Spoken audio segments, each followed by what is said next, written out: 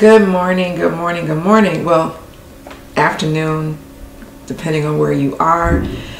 Guys, welcome back to my channel. My name is Naja. If you are new here, I want to say welcome. Thank you so much for stopping. And welcome back to those who have been here. I have a serious word for you guys today, okay? I need you guys to listen. I need you to listen intently on this word, because this word is going to require action. It's going to require unity amongst the body of Christ. This is what God spoke to me on yesterday the 9th, and he spoke this to me about 3 o'clock in the afternoon. I had already studied my word that morning at 6 o'clock, and then I began to see 333 twice mid-afternoon. I'm like, okay, Lord, I already studied, so it must be something you want me to see. Those of you who are new here, whenever God shows me 333, he is referencing Jeremiah 33:3. That is him basically telling me, come to me. There is much I need to share with you that you do not know. Okay? I sat down and I received this word, and this is a Rhema word, a right now word, because this is something that he is asking us to partake in this Saturday. Okay? That's why I had to take the time to record this and put this up today on the 10th, on Thursday, giving you enough time to prepare and go before the Lord. Okay? Without further ado, as I said, I received this word on yesterday, on October the 9th, and he started me out by just stating that this word is about unity amongst the body of Christ and diversity, recognizing that even that no matter how diverse we are in our gifts, we are one body, and we need to be on one accord for this particular situation that he's bringing forth, that we need to acknowledge. Okay, he started me out in Leviticus 23:23. I would recommend that if you are able to follow along in scripture with me so that you can read as well. I will give you detailed information on where I got the information from, if I'm reading from the commentary, if I'm reading from the notes of my Bible. Of course, unless you have my Bible, you will not be able to, follow along in that sense. But I want to provide this information so that it's something that you can willingly go back or follow along with me, and you can get this information for yourself. Okay? So in Leviticus 23:23, starting at verse 25, it says, God said to Moses, tell the people of Israel, on the day of the 7th month, set aside a day of rest, a sacred assembly. Mark it with loud blasts on the ram's horn. Don't do any ordinary work. Offer a fire gift to God. This is in the notes of my Bible. The blowing of the trumpets represented the preaching of the gospel, by which men are called to repent of sin and to accept the salvation of Christ, which is signifying the Day of Atonement. Okay? The Day of Atonement is on this Saturday, which is also Yom Kippur. Okay? Yom Kippur means the Day of Atonement. I am going to read the Matthew Henry Concise Commentary in Bible Hub for that particular scripture. The blowing of trumpets represented the preaching of the gospel, by which men are called to repent of sin and to accept the salvation of Christ, which was signified by the Day of Atonement. Also, it invited to rejoice in God and become strangers and pilgrims on earth, which was denoted by the Feast of Tabernacles, observed in the same month. At the beginning of the year, they were called by this sound of trumpet to shake off spiritual drowsiness, to search and try their ways, and to amend them. Okay? The Day of Atonement was the 9th day after this. Thus they were awakened to prepare for that day. You are being awakened to prepare for this day by sincere and serious repentance, that it might indeed be to them a day of atonement. The humbling of our souls for sin and the making our peace with God is work that requires the whole man and the closest application of mind. On that day, God spake peace to his people and to his saints. Therefore, they must lay aside all their worldly business, that they might the more clearly hear the voice of joy and gladness.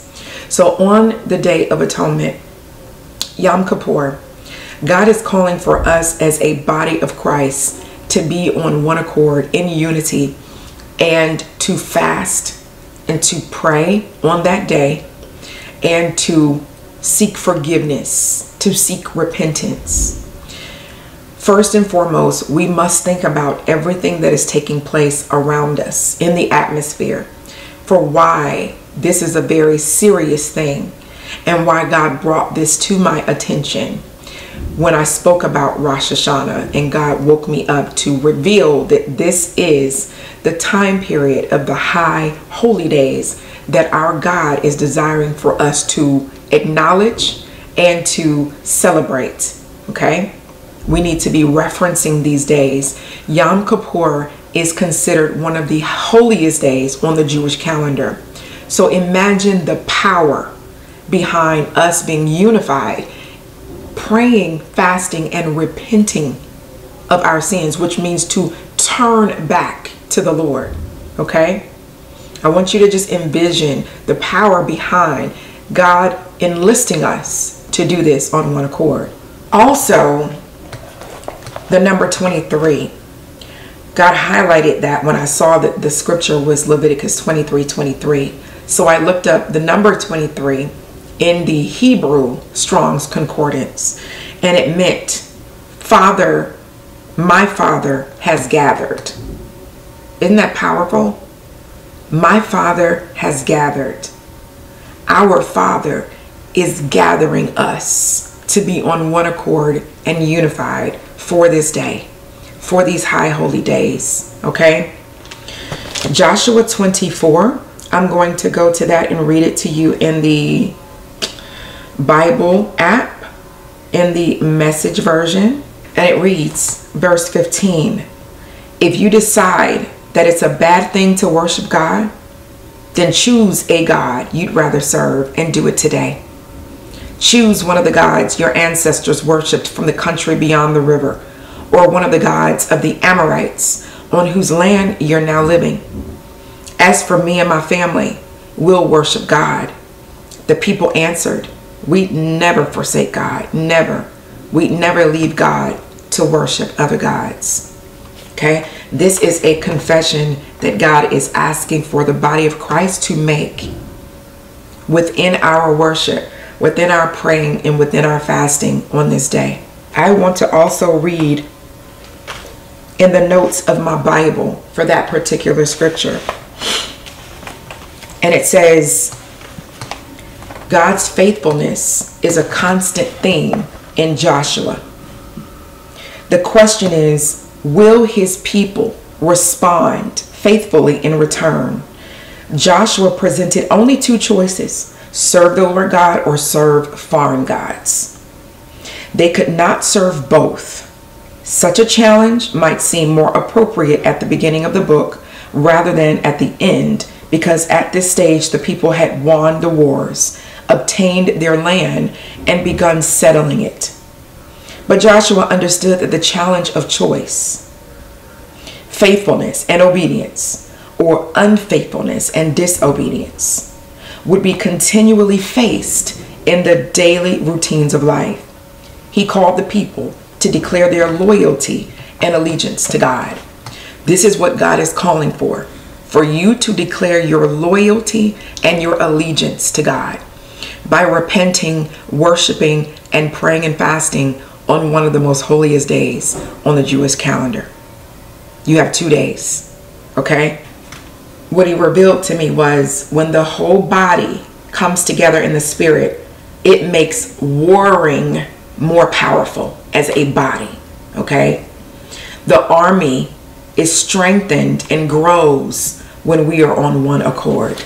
Next, in Nehemiah 8, it's verse 1, it says in the Message version, by the time the 7th month arrived, keep in mind the 7th month in scripture is the month that we're in right now, which is October. By the time the 7th month arrived, The people of Israel were settled in their towns. Then all the people gathered as one person in the town square in front of the water gate and asked the scholar Ezra to bring the book of the revelation of Moses that God had commanded for Israel. So Ezra, the priest, brought the revelation to the congregation, which was made up of both men and women, everyone capable of understanding. It was the first day of the 7th month. He read it facing the town square at the water gate from early dawn until noon in the hearing of the men and women, all who could understand it, and all the people listened. They were all ears to the book of the Revelation. The scholar Ezra stood on a wooden platform constructed for the occasion. He was flanked on the right by Mattithiah, Shema, Ananiah, Uriah, Hilkiah, and Messiah, and on the left by Pedaiah, Mishael, Malchijah, Hashum, Hashbadana, Zechariah, and Meshullam.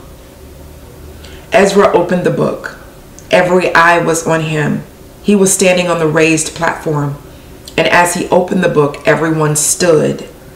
Then Ezra praised God, the great God, and all the people responded, "Oh, yes, yes," with hands raised high. And then they fell to their knees in worship of God, their faces to the ground.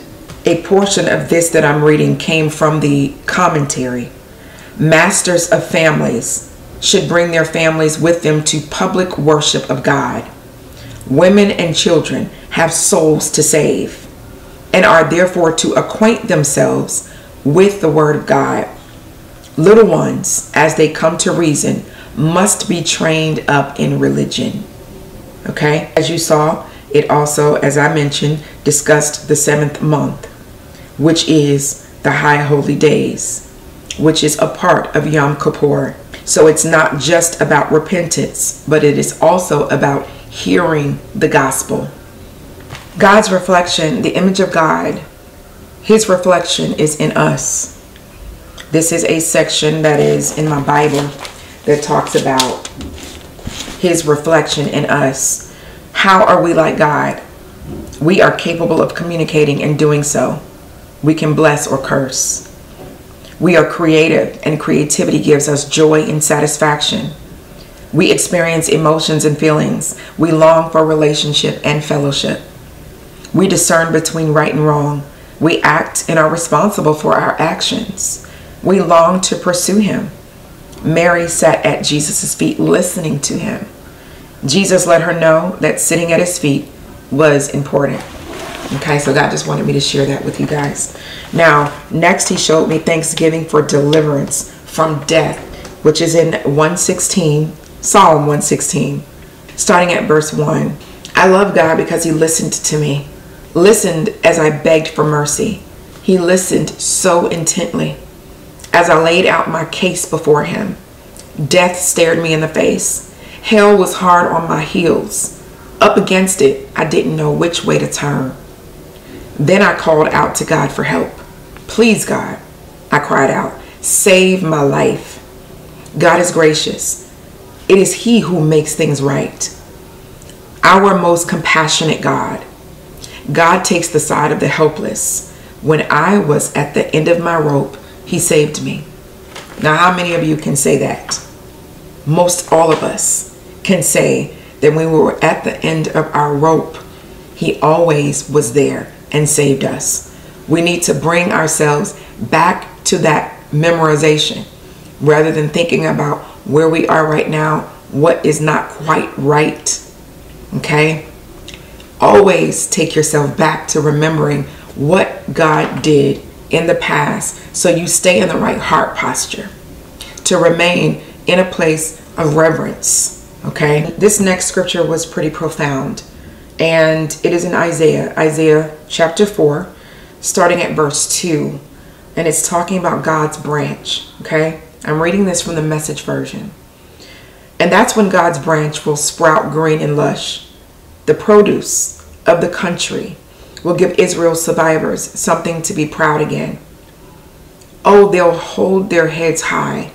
Everyone left behind in Zion, All the discards and rejects in Jerusalem will be reclassified as holy, alive, and therefore precious. God will give Zion's women a good bath.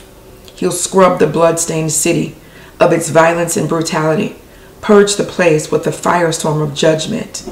Then God will bring back the ancient pillar of cloud by day and the pillar of fire by night, and mark Mount Zion and everyone in it with his glorious presence, his immense protective presence, shade from the burning sun and shelter from the driving rain. What it says in the notes of my Bible, Isaiah painted a picture of hope on the backdrop of a situation of gloom and despair. In that day points toward a time beyond the coming judgment, which is branch. Branch may refer to the Messiah or to the righteous remnant who survived the judgment. It may also indicate new growth or the fertility of the land, and thus parallel the phrase, the fruit of the earth. This holy remnant would experience not only God's forgiveness, but also his care and protection. The cloud by day and the fire by night are reminders of how the Lord guided and protected his people as they journeyed through the wilderness. Genuine security does not depend on national leaders, but is God's gift of his presence to his people. My God, that presence, that passage right there was so powerful by itself. So many nuggets in this. Number one, for the reason why my channel is called The Cloud and the Fire, was exactly what this says. The cloud by day and the fire by night are reminders of how the Lord guided and protected his people as they journeyed through the wilderness. This is the reason why my ministry is like it is, why I am called to go through certain wildernesses and then share it with the people, because that is what God has called for me within my purpose, is to lead the people through the wilderness. But more importantly, the purpose of this fast and celebrating this day is exactly what he mentioned. Because we are in a space of judgment. There is a lot of judgment that is taking place right now. The fact that it says it may also indicate new growth or the fertility of the land, and thus parallel the phrase, the fruit of the earth. This holy remnant. You all are a holy remnant. And you would experience not only God's forgiveness, as we said, celebrating this day is a day of seeking forgiveness, repenting of our sins. So not only would you receive God's forgiveness, but also his care and his protection in the midst of this judgment. This is why celebrating this is so important. This is why honoring this is so powerful. And then for it to say at the end that genuine security does not depend on national leaders. So while we are making decisions on who we are voting for in office, your genuine security does not depend on who's in office. Your genuine security, as it says, is God's gift of his presence to his people. Your genuine security is coming through your obedience in receiving covering from the Lord through your forgiveness, asking for forgiveness, fasting and praying and repenting of your sins. That is where your security is coming from. This is why, my God, the power behind fasting, praying, and seeking forgiveness on a high holy day in the midst of October, when the atmosphere is so wicked because of the witches and people following a false gods doing all their rituals during this month.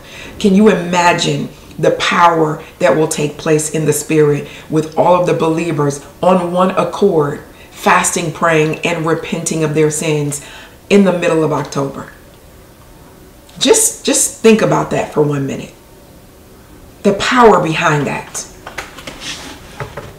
The next scripture he gave me was Jeremiah 5, Sins are piled sky high. And this is in the Message version. Patrol Jerusalem streets. Look around. Take note.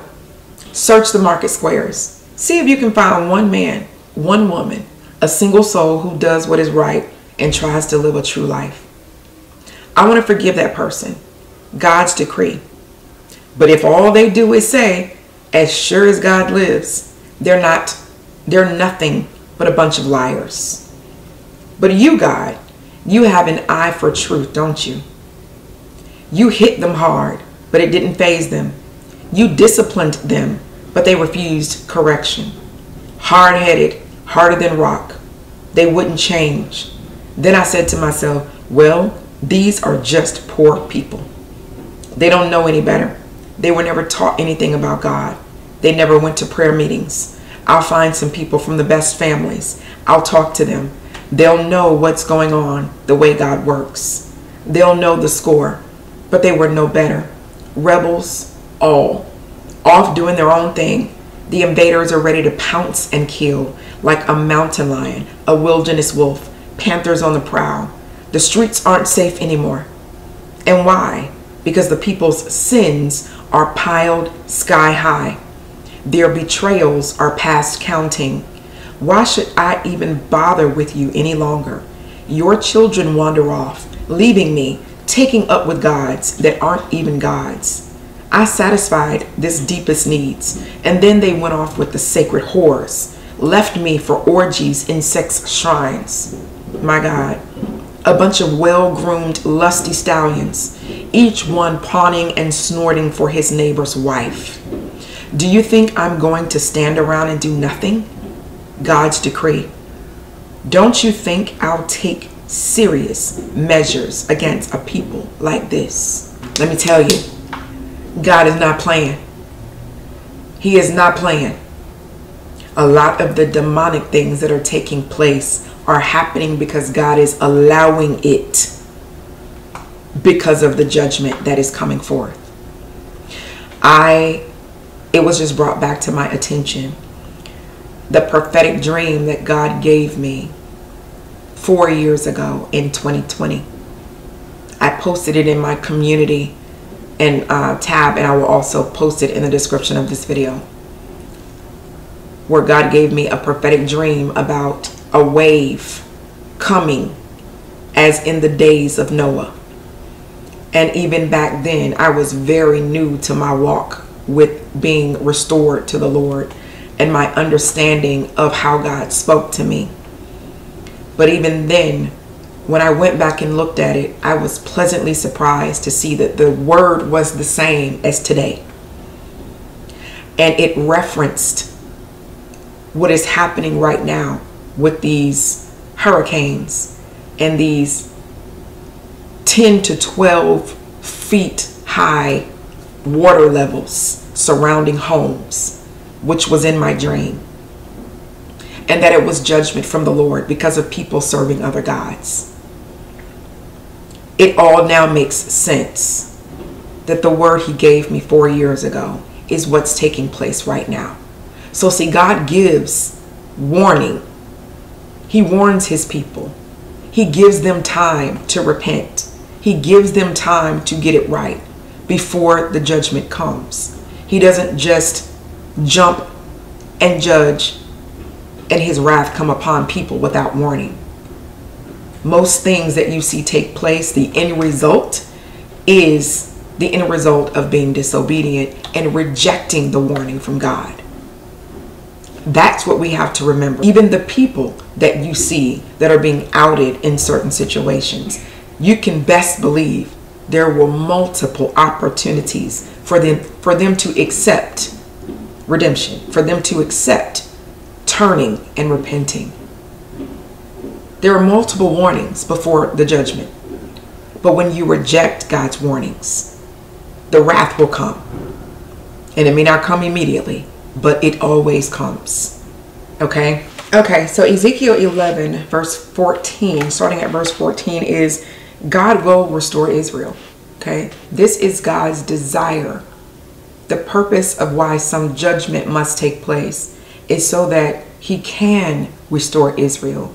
It is to persuade his believers to turn away from their sin, be restored unto him. And sometimes the judgment has to come in order for some people to be in a position where they are recognized, where they recognize that God is not playing with them. God is not playing with us. Okay?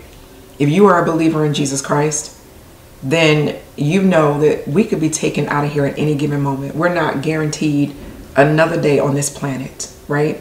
So when we start seeing the spiritual things that are taking place and people's lives being lost at the blink of an eye, and we know we lukewarm, we know we're not right, it becomes a wake-up call that if I don't get it right now and something happens to me tomorrow, there's no turning back and saying, Lord, I'm sorry, can you please bring me back so I can repent? You know what I'm saying? So this is a situation where it's like, I need to get right now. And sometimes people have to be made an example, because the wages of sin is death. And when you don't take the precious grace that God gives you and you take it for granted, that grace runs out. Okay? I'm going to read the Matthew Henry Concise Commentary and Bible Hub for Ezekiel 11:14. The pious captives in Babylon were insulted by the Jews who continued in Jerusalem, but God made gracious promise to them. It is promised that God will give them one heart, a heart firmly fixed for God and not wavering. All who are made holy have a new spirit, a new temper and disposition. They act from new principles, walk by new rules, and aim at new ends. A new name or a new face will not serve without a new spirit. If any man be in Christ, he is a new creature. The carnal heart, like a stone, cannot be made to feel. Men live among the dead and dying, and are neither concerned nor humbled. He will make their hearts tender and fit to receive impressions. This is God's work. It is his gift by promise, and a wonderful and happy change it is wrought by it, from death to life. Their practices shall be agreeable to those principles. These two must and will go together. When the sinner feels his need of these blessings, let him present the promises as prayers in the name of Christ. They will be performed. Zephaniah 2, a call to repentance. So get yourselves together, shape up. You're a nation without a clue about what it wants. Do it before you're blown away like leaves in a windstorm, before God's judgment anger sweeps down on you, before God's judgment day wrath descends with full force. Seek God, all you quietly discipled people who live by God's justice. Seek God's right ways. Seek a quiet and disciplined life. Perhaps you'll be hidden on the day of God's anger. See, this is the importance of us coming together on one accord on Yom Kippur to repent of our sins. As it says, perhaps you'll be hidden on the day of God's anger. Okay?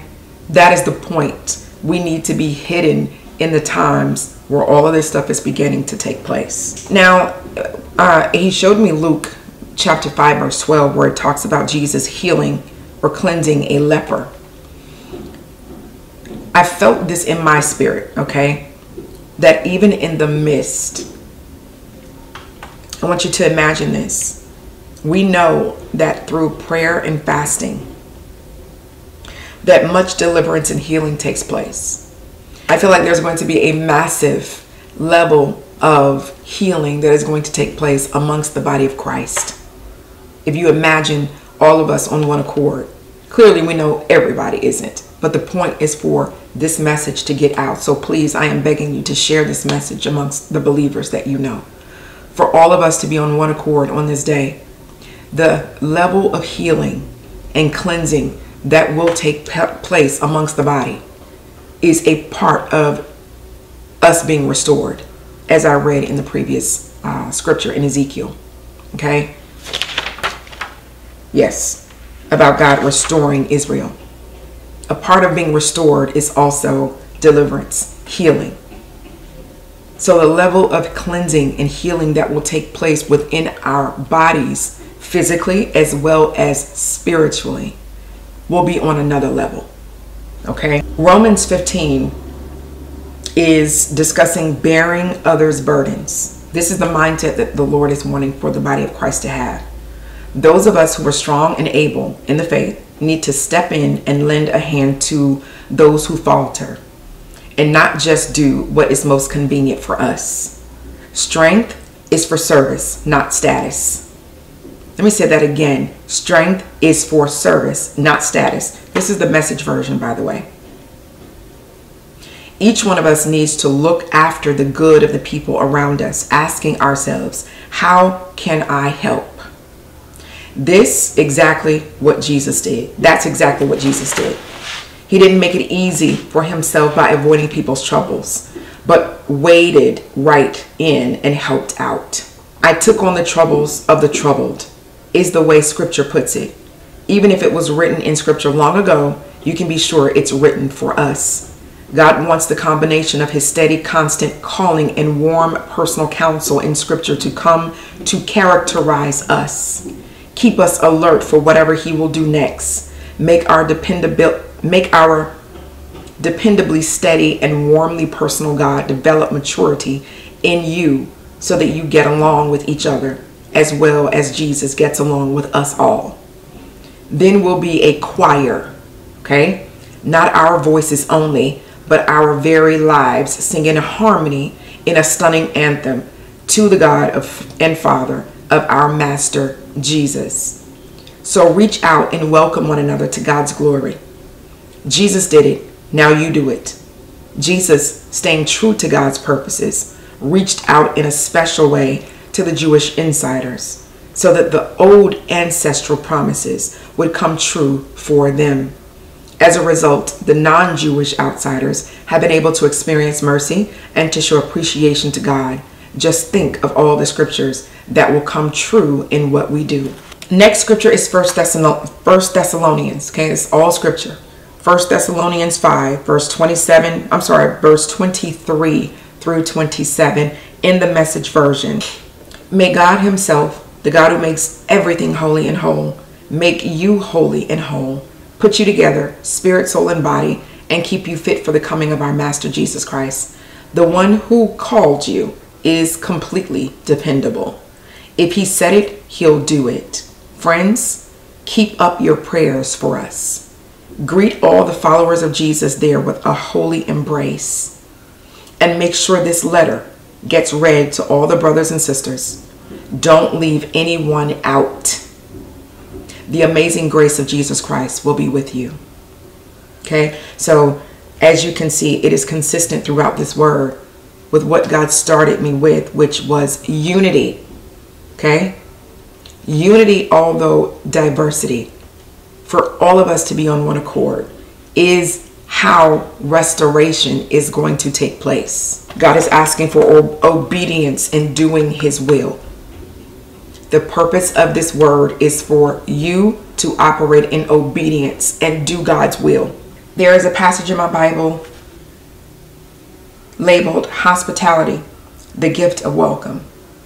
Hospitality is the practice of welcoming, sheltering, and feeding with no thought of personal gain those who come to your door, much more than elegant menace, elaborate table settings, or lavish entertainment.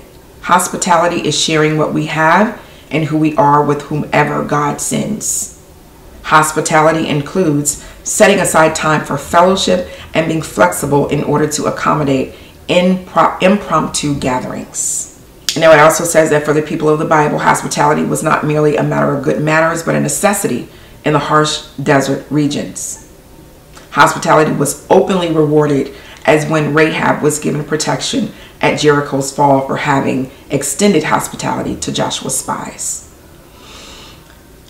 A lack of hospitality was punished, as when Nabal died after refusing to offer hospitality to David's men.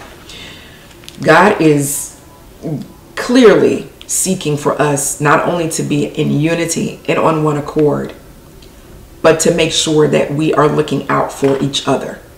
Okay? I think that because of a lot of the things that are beginning to happen, the level of judgment, We're going to need to uphold each other. We're going to need to encourage each other and actually physically offer that level of hospitality and help one another. It is something that I think is definitely going to be required of us, okay? It's not going to be any more of that mindset that everything is for ourselves and for our own families. But your brothers and your sisters in Christ are your family, okay? And you will be able to tell which ones are your true family. You will be able to know them by their fruit. You hear me? The Lord will give you the discernment necessary to recognize the difference. That's the importance of us staying in alignment with the Lord, being obedient to his will, remaining at his feet, repenting of our sins so that he can guide and lead us through the discernment and understanding of what is of him in this time. The very last scripture that I received was 2 John 1 verse 4. Okay, I'm going to read verse 4 through 6 in the Message version. I can't tell you how happy I am to learn that many believers of your congregation are diligent in living out the truth, exactly as commanded by the Father. But permit me a reminder, friends, and this is not a new commandment by simply a repetition of our original and basic charter, that we love each other. Love means following his commandments, and his unifying commandment is that you conduct your lives in love. This is the first thing you heard, and nothing has changed. This word, when I tell you, is not a word that you shall hear and not act. This is not a word that you shall hear and not go before the Lord. This is not a word that you shall hear and not participate in what God has commanded us to do on October the 12th, which is Yom Kippur. Everything that I read is the importance of us doing exactly what he said to do. Listen to the word, hear the gospel, not just with us, but with our families. Masters of the house, you are responsible for letting the little ones, as well as your spouse, hear the gospel, okay? Pray, fast for that day. Whether you fast from sundown on Friday night, okay, as the sun goes down from like 7 o'clock to sundown on Saturday, because Yom Kippur is Saturday. So if you fast from 7 p.m. on Friday and not eat anything until 7 p.m. the next day, allow that time to be you laying on your face before the Lord, repenting, worshiping, praying, seeking answers, guidance, and just being grateful. Gratitude, I cannot tell you. I'm going to do a separate video to just reveal to you what I learned from my last fast. I just got off of a 7-day fast from the 1st of October to the 7th of October. And the revelation did not come to me until the last day. But I am sure that there are many of you who are also operating this way, and we must make sure that we're operating in gratitude, regardless of what we see. Okay? So I'm going to leave you with this, because I know that this is long, but for who it's for, it is for. For those who actually care about the most important. Devil.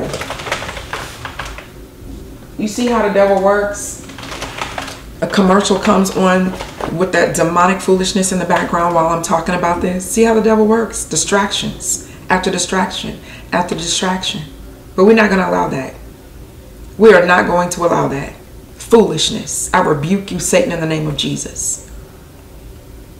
This is why this is so important, okay? There is influence after influence everywhere you turn, trying to not only distract you, but your children, your spouse.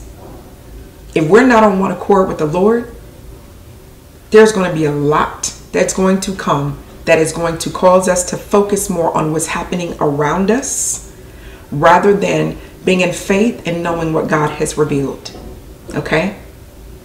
That is why this is so important. That is why this is so important. I am going to persuade my children, okay, to also fast. Even if they don't fast as long as I do, a portion of their time needs to be fasting and repenting on that day.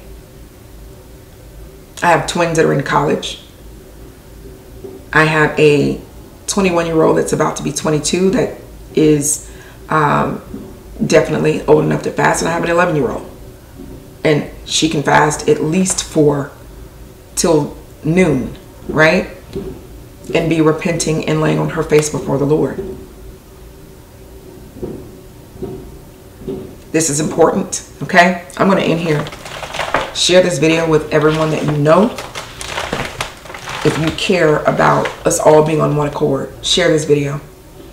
Reveal to them, because I know that there are a lot of people in the body of Christ that have no knowledge whatsoever of the high holy days, which I did not. Even going to church, because the pastors don't talk about the high holy days. But yet we're quick to celebrate Easter and have a Christmas tree sitting in our church. But the important days that God wanted us to reference and to celebrate, you don't hear anything about. I know for a fact that this is what God is wanting us to refer to, because he intently woke me up at 2 a.m. in the morning to reveal to me about Rosh Hashanah. All I can say is don't take it lightly. Do not take this lightly. All right? I love you guys. I'll see you in my next video. God bless.